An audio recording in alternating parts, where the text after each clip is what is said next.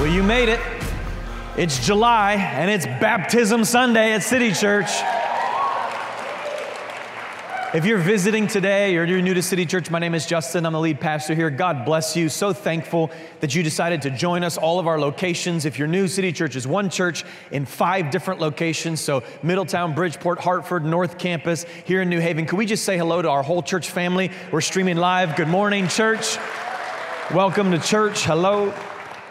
Our sound guys, I think I lost my monitor, so if we can make it work, that would be great, but if not, I will survive. It's a special Sunday here today. If you've never been to this type of a service, we've actually never done this at all of our locations on one day. So we have live baptisms at every location all across the state of Connecticut at every service. And so in New Haven alone, we baptized 44 people in the first service. I mean, it's just like, it's getting crazy. So it's going to be an exciting Sunday on a lot of levels, and this is not our norm. Like I said, if this is your first time, we don't always do it just like this, so it's going to be a little bit wild today. It might go a little long. We don't really know what will happen, so I just encourage you, roll with it, have some fun with us, enjoy the service, and we're glad you're here, especially if you're new and you're kind of checking us out. Okay, a couple things. As we jump into the sermon today, we've been in a multi-week series on the life of Nehemiah, specifically looking at this idea of leadership and vision, right? The life of vision. And so if you're not familiar with Nehemiah, it's an Old Testament story about a man who rebuilds the wall in Jerusalem. And we saw how he received vision, how he planned his vision, how community came around his vision, and then of course opposition last week, how the opposition that faced his vision was overcome. So you remember these pieces? Everybody tracking with that so far? If you were with us these last few weeks, you remember it. Today, I want to look at the results of a life with a God-inspired vision. What happens when a community, when people gather around a God-inspired vision? What are the results, okay? And so if you have a Bible, Nehemiah chapter 9 is where we'll start. Nehemiah chapter 9, starting in verse 6. It says this, "You are the Lord, you alone. You have made heaven and the heaven of heavens, with all their hosts, the earth and all that is on it, the seas and all that is in them. And you preserve all of them, and the host of heaven worships you." The host of heaven worships you. If you want to jot some notes down today, I want to talk to you on the subject of when God grips your heart. Come on, balcony. When God grips your heart. When God grips your heart. Would you pray with me this morning? Father in heaven, I thank you for your Holy Spirit. I thank you for all that you're doing all across our locations. We want to welcome the Spirit of Jesus in the room right now. I just sense your presence. I sense your nearness. God, I pray that you would manifest your presence today, that you'd make yourself known in Jesus' mighty name. Amen. Amen. Amen. Can you remember the last time God gripped your heart? Can you remember the last time anything gripped your heart? When in your life you became consumed or obsessed with something? Maybe if you're honest, for you, this idea of your heart being gripped, maybe it was something that you bought. Like a new car or a new house or something that you've owned and you say, boy, it's so important to me, it's so exciting, it's gripped my heart. Or maybe if it's not something you bought, maybe it's a relationship. Maybe you just met this special girl or met this special guy and you've become consumed with just being around them. You're always texting them, always interacting with them, constantly consumed with them and with what's happening with them. Or maybe it's a certain sports team. Maybe you love this sports team or that sports team, and when they're, in the middle of the playoffs or in the middle of their season, you're watching everything, you're paying attention to everything, it's gripped your heart. Or maybe there's a TV show that you love to watch, and you find yourself like dreaming about it and thinking about it and kind of like meditating on it all the time. It's gripped your heart. Well, in the Bible, what we see here in the book of Nehemiah, this process that the people of God go through, and they get to a place at the end of this book where God has gripped their heart, where God has become the overriding obsession of their heart. And here's what I believe. I believe it right now at our church, at this time, in this season, that God is doing a work in your heart and in mine, where every one of us are turning, and things like what we own and the people we love, they're important things in life, but there's something that transcends those things. There's a desire for God that is bigger and greater and more powerful and more substantive in our life, because God has gripped our hearts. And I believe that that's what's happening right now in our church, that all across the locations, all across this region, God is raising up a people, doctors, teachers, attorneys, those that work in retail, those that are single and at home with their kids, those that are struggling to make ends meet right now, those that are in between jobs, all different walks of life, different races, different ages, different people. But one thing unites us together: God has gripped our hearts. He's gripped our hearts. Turn to the person next to you and say, you got to get a little more excited today. You got to get a little more excited today. Because today I want to show you what happens in a community when God grips the heart, all right? What happens in a community when God grips the heart? I want to show you Nehemiah chapter 8. You can follow along with me. Nehemiah chapter 8. We're going to move quickly through this. Of course, there's a lot of text to cover, so we'll just cover a few brief pieces of it today as we prepare for baptisms. It says this in chapter 8. It says, and all the people gathered as one man into the square before the water gate. Richard Nixon was there with his cabinet, and oh wait, that's not what it says. And they told Ezra and the scribe to bring the book of the law of Moses that the Lord had commanded Israel. So Ezra and the priest brought the law before the assembly, both men and women. You thought the Bible wasn't relevant. It's all in there, man. And all who could understand what they heard on the first day of the 7th month. And he read from it facing the square before the water gate from early morning until midday in the presence of the men and women and those who could understand. And the ears of all the people were attentive to the book of the law. Now, if you're just jumping in today, I know that it might be a little bit of a confusing text, so let me back it up. The people of God return to their land. They return to Jerusalem. God gives them a mission to rebuild the wall of Jerusalem. They accomplish that mission. The wall is completed, but most of the people live outside the city.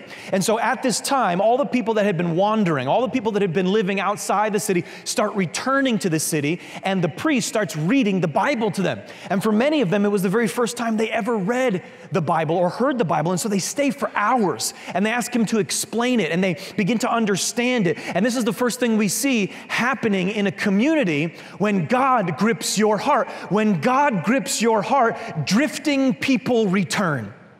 Drifting people return. And I believe that right now, all across the state of Connecticut and all across New England, in Jesus' name, drifting people are returning. Maybe you're here today and you grew up religious and you did a communion or you did this or that. You had some traditions, but God has not been central in your life. It's been 3 years, 5 years, 10 years, 20 years, and you barely ever think about God. You think about your business, you think about your relationships, you think about your bank account, but the most important thing in life, where you'll spend eternity, has been far from your mind. I am telling you right now, you're in the middle of a move of God's Holy Spirit where drifting people are returning, and you may be one of them today. In Jesus' name, drifting people return. You know, that's the passion of our heart here. We say that we believe that in our lifetime, this region known as New England, the least church region in the United States, will become the most spiritually vibrant place on earth. I believe that. I believe that. And I believe we're in the middle of it right now. Drifting people return. But look at what happens next in this chapter. It's chapter 8, verse 8. It says this: they read from the book of the law of God clearly, and they gave the sense so that the people understood the reading. Verse 9. And Nehemiah, who was the governor, and Ezra, the priest and the scribe, the Levites, who taught the people, said to all the people, this is a holy day to the Lord your God. Do not mourn or weep, for the people wept as they heard the words of the law. Now this is interesting, right? Because what's going on? They follow the vision, they rebuild the wall, they return to the city, and now everybody's weeping as they hear God's truth. See, they hadn't really registered the truth of God until this point. And when they read the scripture, God started softening their heart and convicting their conscience. And they started feeling like they had not honored God with their life. See, when God grips your heart, conviction awakens your conscience. You can jot that little thought down. Conviction awakens your conscience. I'm sure that there's some in the room that things you've done in the past, they didn't even bother you. You could sleep with them and drink that and lie about that and do this and do that, and it was never an issue for you. You could just go about your normal life. But when God grips your heart, conviction starts to awaken your conscience. And you no longer can live with business as usual. You no longer can be just an average life. You have to seek God. You have to honor God. You have to search for God. You have to obey God. Conviction awakens your conscience. And some of us right now, today is the day where your conscience is awakened, where you begin to realize that you've been living far from God for far too long. And today's your day to be reconciled to God, because conviction is awakening your conscience. Let's look what happens next in verse 13. Stay with me. It says this, on the second day, the heads of the fathers, the houses of all the people, the priests, the Levites, came together to Ezra the scribe in order to study the words of the law. So they come for a second day here to study the Bible. And they found it written in the law that the Lord had commanded by Moses that the people of Israel should dwell in booths during the feast of the 7th month, and that they should proclaim it and publish it in all the towns in Jerusalem. Go out of the hills and bring branches of olive, wild olive, myrtle, palm, and other leafy trees to make booths as it's written. Some of you are very confused. Stay with me. I promise it'll make sense. So the people went out and brought them and made booths for themselves, each on his roof and in their courts and in the courts of the house of God and in the square at the water gate and at the square at the gate of Ephraim. And all the assembly of those who had returned from captivity made these booths and lived in the booths from the days of Joshua, the son of Nun, to that day, the people of Israel had not done so. Now, you may not be very familiar with many of the traditions of people of God in the Old Testament, and so it's important to fill in a couple gaps. In the Old Testament, they're given a number of commands, and one of the most important commands was to obey God by celebrating 3 specific feasts every year, 3 big festivals or celebration. The first one you may have heard of was the Feast of Passover. This was a time where the people of God celebrated the fact that God had delivered them from slavery in Egypt. The second feast that was very important was the Feast of Pentecost. This was when they celebrated the harvest that had come in and the first fruits that God had provided by giving back to God and by celebrating. But the third feast was known as the Feast of Tabernacles, okay? Or the Feast of Booths. And here's what this feast was all about. It was to remember that for 40 years the people in Israel had wandered in the wilderness, and yet God, in his perfect plan, had brought them to the promised land and had provided permanent homes for them. And so every single year, the people of Israel are supposed to take a week and live in a tent in their front yard, okay? And so your house is right there, and then you build this tent out of branches, and you're supposed to live in that tent for a week as a remembrance to what God had done in previous generations. Now, over the years, the people of Israel had neglected this, and they weren't doing it. Why? Probably because it's pretty inconvenient to live in your front yard for a week, right? I mean, that's not necessarily my idea of a party. Like, I don't really want to live in my front yard. But God commands them to reinstate this festival. Why? Because he understood that a physical act can have spiritual significance. See, what God was showing them is you sleeping in a tent for a week is a way for me to remind your heart that I am in fact faithful and that I will be faithful in the days to come. What he's teaching us here, stay with me, is that a physical act has the power to initiate a spiritual encounter. Somebody stay with me. A physical act, don't miss this, has the power to initiate a spiritual encounter. Maybe you know where I'm going. Because today's Baptism Sunday, church. Today's Baptism Sunday. You know, and on the outside, it might just seem like, well, you know, you get kind of put underwater and you come up out of water. What's the big deal? It's just a physical act. Friend, what you need to see today is that the physical act has this power to initiate a spiritual encounter in your life. Today, as we jumped into this baptism, we had over 75 people signed up to be baptized across our locations, okay?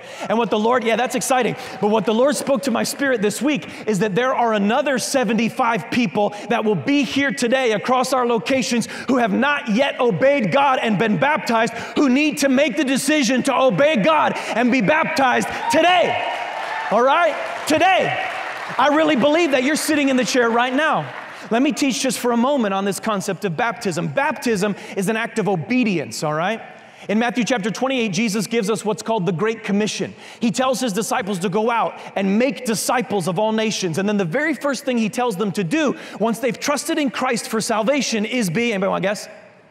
Be baptized. He says, baptize them in the name of the Father, the Son, and the Holy Spirit. And so he teaches that when a person has placed their faith in Christ, their first act of obedience is to follow God's example in being baptized, okay? And so it's an act of obedience. Now, here at City Church, we practice what we call believer's baptism. What that means is I must understand what God has done for me, that Christ came, that he lived a perfect life, he died a substitutionary death on the cross for my sins, and he's risen again. I can't earn my salvation, but I can freely receive by faith the grace he offers, be cleansed of my sin, and be made right with God. When I know that that is true, I can personally choose to follow him, and in doing so, I should be baptized. Now, many of us in the room, maybe you grew up in a tradition where you were baptized as a baby. And I want to honor that because I believe that the intentions of your parents were good. But here's what I would say to you today. If that's you and you've not personally made the choice to be baptized yourself as a follower of Christ, you need to obey God today. You need to take that step of faith and obey God in baptism today as an act of obedience to Him. Turn to the person next to you and ask him, is he talking to you today? Is he talking to you today? Is he talking to you today? See, baptism is a public declaration, and it's also an act of faith. Not just obedience, but an act of faith. See, it feels silly for us. It feels silly for us to, go underwater, come up out of water. Like, Justin, it's difficult. I get all wet. It's embarrassing. There's all these different elements, but what you have to realize is that spiritual actions initiate, or physical actions initiate spiritual encounter. Look how the Apostle Paul talks about baptism in Romans 6. He says this, you were buried, therefore with Him, that's Jesus, by what? Baptism into death, in order that just as Christ was raised from the dead by the glory of the Father, we too might, look at this phrase, walk in newness of life. Do you see that? He's making a connection between your act of obedience in being baptized and the newness of life you experience in Christ. He's saying that when you take that step of faith, you're not just going under the water. You are cutting off your old life and you are stepping into a new life. So those of us that are being baptized today, here's what you should expect by faith in Jesus' name. You should expect greater freedom from sin from this day forward. You should expect a greater sense of unity with God from this day forward. You should expect a greater filling of the Holy Spirit from this day forward, because your act of obedience is also an act of faith. And by faith, God sees your obedience and He honors it and He blesses you today. He honors it and blesses you today. And so Baptism Sunday is an act of faith. Some of us in the room, maybe you're here and you say, well, I've just been kind of waiting for the perfect time. You know what I found in life? Perfect times don't really exist. Now's the perfect time. Now is the perfect time. And you might say, well, I can't get baptized. Can't get baptized because I didn't bring clothes and I didn't bring... Friend, we purchased underwear in every color. We purchased it in every size. We got shorts, we got shirts, we got flip-flops. We got everything you need so that you can obey God. I'm not kidding. We've spent hundreds of dollars for one reason, just so you can obey God. It's that important to us. And it needs to be that important to you. And I've said this many times, and I want to say it again. If you're a follower of Christ, but you've not been baptized as a believer, making the choice yourself, how can you say you're going to obey God in anything if you disobey the very first thing He told you to do, which was be baptized? Honor Him today. You might say, well, it's embarrassing, Justin. Friend, embarrassment's a choice. Choose not to be embarrassed today. Choose instead to humble yourself, honor God, because He promises if you'll humble yourself, I'll exalt you. I'll exalt you, but if you are proud, I'll humble you. Today's an opportunity to humble yourself. See, when God grips your heart, we see it with Nehemiah, and we'll see it today. When God grips your heart, God's ways are observed.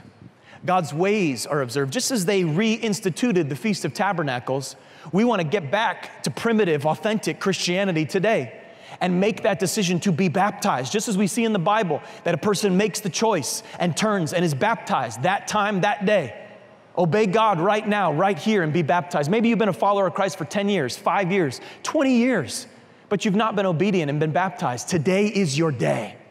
Or maybe right here, right now, you open your heart to Christ. There goes my monitor. It can come down now. It's gone again. It's coming on, it's coming off. Hey, it's on now. There you go. There it is. Thanks. Hey, can we just put our hands together for our production team? Thanks, guys. I can hear what I'm saying now. Thank you very much. These guys work hard. God's ways are observed. Nehemiah 9, this is where we started. Look at it with me one more time. Here's what the people say. After they've reinstituted the Feast of Tabernacles, here's what they say. They say, you are the Lord, you alone. You've made heaven, the heaven of heavens, with all their host, and the earth and all that is on it, the seas and all that is in them. And you preserve all of them, and the host of heaven worships you. I love that, because the people in Nehemiah's day have been through so much. And now at the end of the road here, they've rebuilt the wall, they've moved back into Jerusalem, they've read the law, they've wept and repented, and now they just worship. They just worship. And I love that because it teaches us the real essence of vision and the real essence of life. See, when God grips your heart, the focus shifts to Him. The focus shifts to Him. And that's what I believe needs to happen today. That for every one of us, right now, right here, the focus of our life shifts off of ourselves and shifts to Him. What is He saying? What is He doing? And today, if you've been baptized as a member of the family of God, you get to celebrate transformed lives this morning. Amen. And if you haven't, well, then today is the day to obey God. Today is the day to take that step of faith. Today is that day to act and obey Him. Would you stand to your feet with me at all of our locations?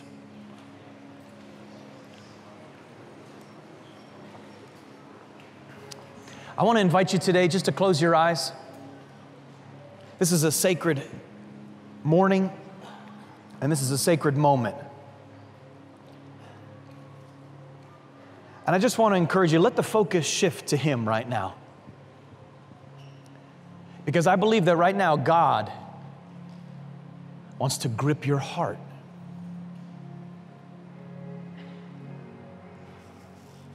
And if you've been drifting, He wants you to return. He wants to grip your heart. Come, Holy Spirit. He wants to awaken conviction in your conscience. He wants you to observe His ways. With your eyes closed, the first person I want to talk to today is the person who's far from God. You walked in, and maybe because, your cousin or your friend is getting baptized, or maybe you just showed up today, it's your first time, or maybe you've been a number of times kind of trying to figure out what all this God stuff is about. I want to tell you that right now, God is reaching out for your heart. You might think that He's far away. I came here to tell you that He's not. He's not far away. He's not far from you at all. In fact, He's gone to great lengths to never be far from you. See, and inside of every single one of us, there's a disease. The Bible calls this disease sin. It leads us to pride, to lust, to fear, to greed, to unbelief. It leads us to 1,000 things that are destructive for our hearts and our lives. And that sin separates us from a holy God. Religion is our attempt to get back to God and to deal with our sins. And so we light candles, we pray prayers, we give money, we do a million different things, all in hopes that it will make us right before a holy God. Our hearts are aware that our consciences are scarred. But none of those things, friends, none of those things can make you right with God. The only thing that has the power to make you right with God is God Himself. And God in His great love did what you could never do. He came to this earth. He became man, lived with flesh and blood, lived perfectly as a substitute and a representative for you, and then took on a death He did not deserve, so that on the cross, all the sin that you've ever committed from the day you were born to the day you die could be washed away and paid for. God's justice could be satisfied. God's mercy could be displayed. As He hung on that cross, Jesus Christ absorbed the sin of your life. He died, and then 3 days later, He conquered death on your behalf and rose again, so that by placing your faith in Him, you could have eternal life. You long for a relationship with God. You may not even realize that you desire that, but I'm telling you right now, it's the great ache of your heart. More than any accolade, more than any success, more than any pile of money, more than any relationship, you need God in your life. Right here, right now, He's here. You may not see Him with your eyes, but you can see Him with your heart. If you'll open your heart to Him. He's calling your name right now. And He's saying, be reconciled to me. And you might say, well, how? It's far more simple than you might imagine. Even a child can do it. Trust in Jesus Christ. Believe that He died for your sins and He rose again. Personally receive Him. He'll wash away your sin. He'll make you right with God. He'll give you peace and everlasting life. With your eyes closed right here, right now, have you wandered far from God? Right here, right now, do you need to be reconciled to your Creator? Because I'm going to give you a chance to take that step of faith. All across our locations, you're here today and you're far from God. You don't have to be. I want to lead you in a simple prayer of surrender to Jesus. If that's you, I'm going to ask you to take just a little step of faith to acknowledge that you need to make that choice today. And on the count of 3, I'm going to ask you to raise your hand. 1, 2, 3. If that's you, just say, that's me. I need to turn my life over to Christ. God bless you. God bless you. Just keep it up just for a minute. God bless you. All across our locations in our balcony. God knows your heart. God bless you. You can put your hands down. God bless you. Put your hands down between you and God right now. You've made that choice. I'll lead you in a simple prayer. I urge you just to whisper this prayer.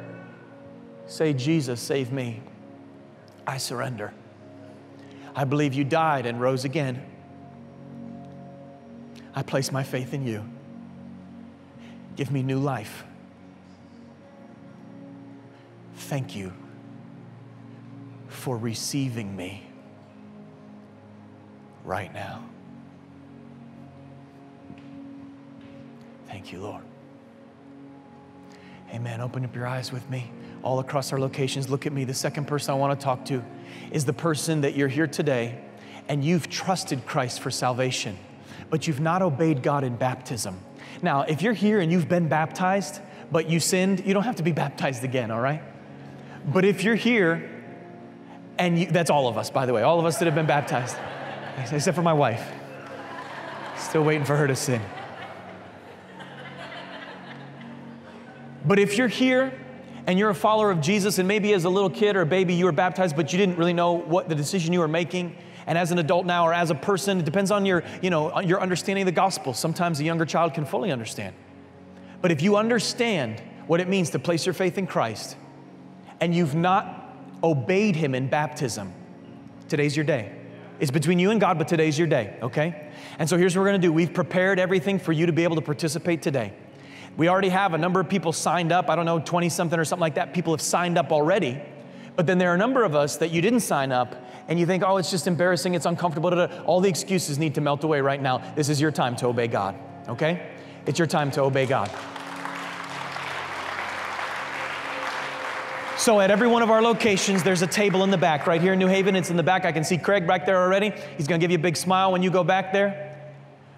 But what we're gonna do is on the count of 3, every person that needs to be baptized today, I'm gonna urge you on the count of 3 to get out of your seat and to make your way to that back table, okay? Now, if you registered already, good, make your way to the back table. If you have not yet registered, good, make your way to that back table. If you need to obey God and be baptized, today's your day. We'll get you suited up with all the things you need, get you a place to change, and get you in line, and get you to a place where you're acting in faith, obedience, and the Holy Spirit's gonna meet you right there, and you're never gonna be the same in Jesus' mighty name. So let's pray, and then I'm gonna count. Are you ready? Father in heaven, I thank you for every person here and in Hartford, all of our locations. I speak the blessing of God in Jesus' name. I pray for just that right now you would grip the heart. God, just as we saw in the book of Nehemiah, that right now you would grip the heart, and that, Father, that there would be a hunger to obey you, a desire to honor you, a desire to seek your face above all else. Father, I pray for every person that needs to take that step of faith today. You'd give them the courage to take that step right now. In Jesus' name, now is the time. Today is the day. Father, I pray for that strength and that grace in Jesus' mighty name. 1, 2, 3. If that's you, get out of your seat. Get out of your seat. Make your way to that back table. Come on, right now. Don't hesitate. Right now, it's your time. Go, go, go, go. There you go. Go, go, go. All across this place. Go right now. Yes and amen. Come on. Make your way out. Say, excuse me. Come on, balcony. If you got to make your way down, go, go. Now's your time. Now's your time. All of our locations. This is it. Go, go, go. We're going to baptize some people this morning in Jesus' name. Come on, come on, come on, come on. Celebrate them for another 60 seconds. Come on, give them another 60 seconds of celebration. Way to go. It's the biggest decision of trusting Christ with all things. Thank you, Lord. Thank you, Lord.